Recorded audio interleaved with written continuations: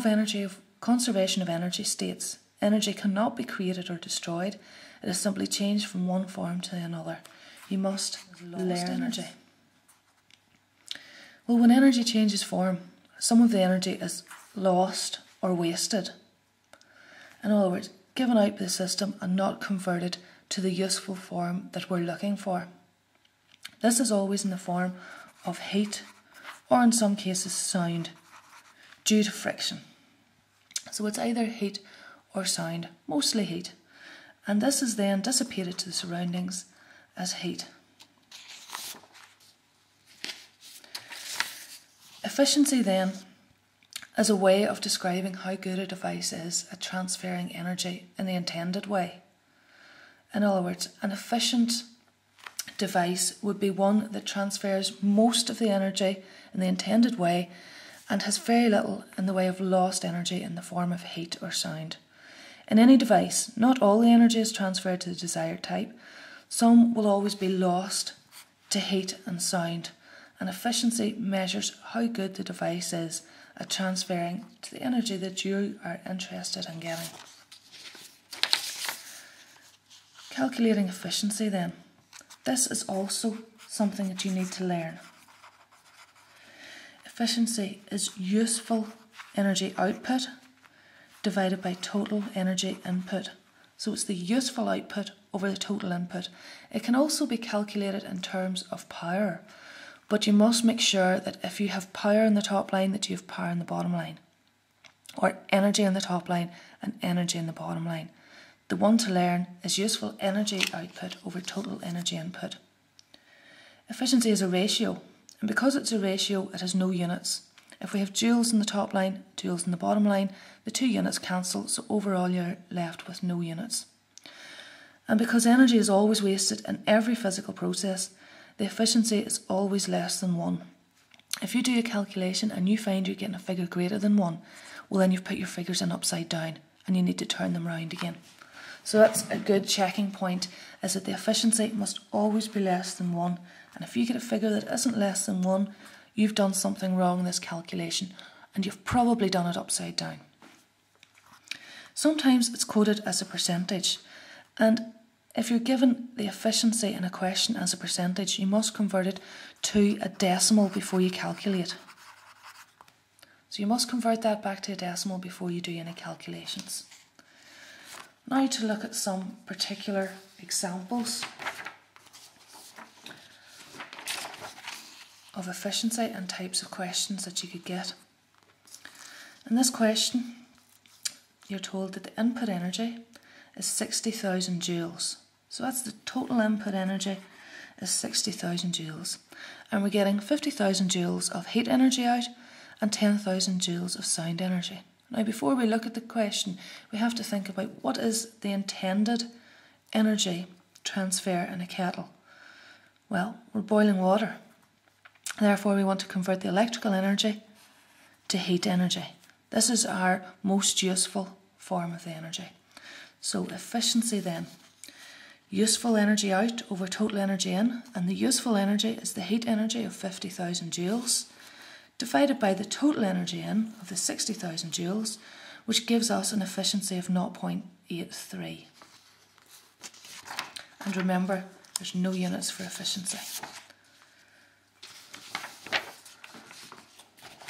The next example then is about a torch, and we have 100 joules of electrical energy going in, 60 joules of light energy going out, and 40 joules of heat energy also going out. Now for a torch, the energy we're interested in is light energy.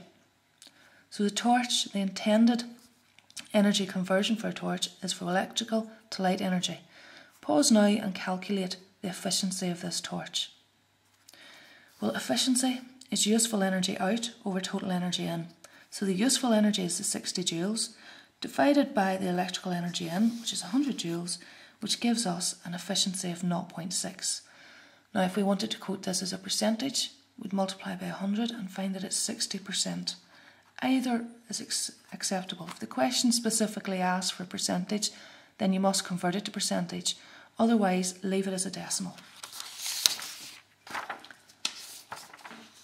The third example involves a cyclist. The original energy input for a cyclist is the chemical energy in the food that she has consumed, which is 20,000 joules. And then we have 15,000 joules of kinetic energy and 5,000 joules of heat energy. Again, pause now and calculate the efficiency of the cyclist. The efficiency is useful out over total in. The useful energy out is 15,000 joules of kinetic energy. The total chemical energy in is 20,000 joules, which gives us an efficiency of 0.75. Now these were straightforward examples. It's not often you're given something that's laid out as clearly as the previous examples with the diagrams. A power station inputs 100,000 joules of heat energy and gets out 60,000 joules of electrical energy. That should be a capital J. What is the efficiency of the power station? Now we always start with the equation. In every question you do in an exam, write the equation. So it's useful energy out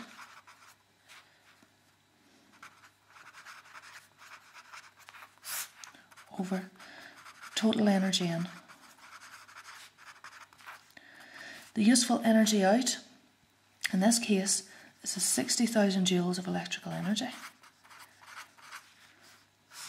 divided by the input energy of 100,000 joules, which gives you an efficiency of 0.6. A 2000 watt kettle produces 2000 joules of energy every second. It takes 200 seconds to boil water. During this time, 300,000 joules of heat energy have passed into the water. What is the efficiency of the kettle? Pause now please and calculate the efficiency of the kettle. Well, when we're starting with this question, we have an output of 300,000 joules. But we're not told the input exactly. We're told that there's 2000 joules of energy every second and it takes 200 seconds to boil the water. So this is linking power and energy, and we have to calculate the energy input, the electrical energy input, before we can calculate the efficiency. Let's remind ourselves, power is energy divided by time. So energy is power times time. We're told that the power is 2000 watts or 2000 joules per second. So it's 2000 times the time of boiling, which is 200 seconds, which gives us an energy input of 400,000 joules. So the input energy is 400,000 joules. The question tells us that the useful output is 300,000 joules. So if we say efficiency, useful energy out, again we always write the equation, divided by total energy in, which is 300,000 joules of heat put out into the water, 400,000 joules of electrical energy supplied, which gives us an efficiency of 0.75. Let's look again at our learning intentions.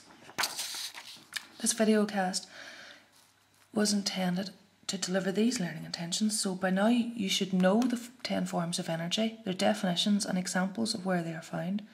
You should be able to state the principle of conservation of energy and understand its role in all energy transfers. It's a very, very important one there.